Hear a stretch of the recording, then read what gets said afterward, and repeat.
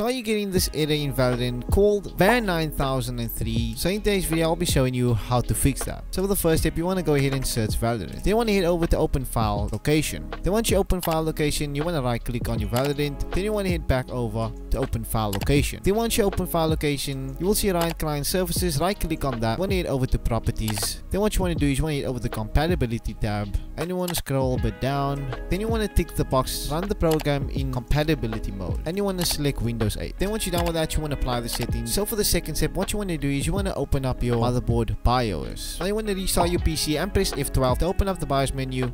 Then you want to head over to the BIOS tab. Then you want to scroll all the way down. You want to head over to secure boot. Click on that. Then you want to head over to attempt secure boot, and you want to enable that. Then once you're done enable that, you want to head over to save and exit, and you want to save the settings. Once you launch your Valorant, you should not be seeing this message. If you still see this message, let me know in the comment section. But anyway, if you found this video helpful, please give it a like. Also subscribe to the channel for more tips and tricks just like this. You can watch this video to boost your FPS and also watch the next video to fix any internet problems in Valorant.